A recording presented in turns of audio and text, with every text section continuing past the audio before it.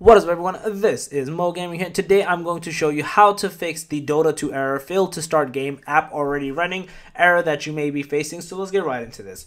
So the easiest way to essentially fix this is, first, if you have Dota 2 possibly on, right click into the bottom bar to get into Task Manager and find Dota 2 in here and try to basically right click into it and do end task. It's possible it's actually here somewhere and you just need to turn it off and turn it back on to play it again. If that doesn't fix it, go to your Steam. Right click into it, go to properties. We're going to do a couple of things here. The first thing is in installed file, we want to go to verify, we want to try verify integrity of game files. It could be possible there's something kind of breaking in the game itself, so you want to essentially have it fixed from here. This will take some time, so let this run its course.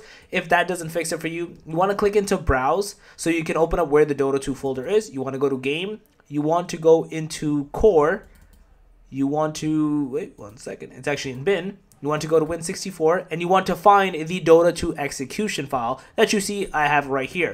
You want to right click into it, you want to do properties, and we're going to change a couple things. In compatibility, we're going to do run this program in compatibility mode for Windows 8, and then we're going to do run this program as administrator. You're going to press apply, you're going to press OK, and you're going to basically run the game from here and see if this fixes it for you. Even if not, you can also run it from Steam and see if that basically fixes it for you, and you should be good to go, and you should not have these errors persist any longer. So yeah, that's basically it. If you guys like the video, please smash that like and subscribe. Guys, in chat, make sure to subscribe, click that notification bell. I'm going out. Peace.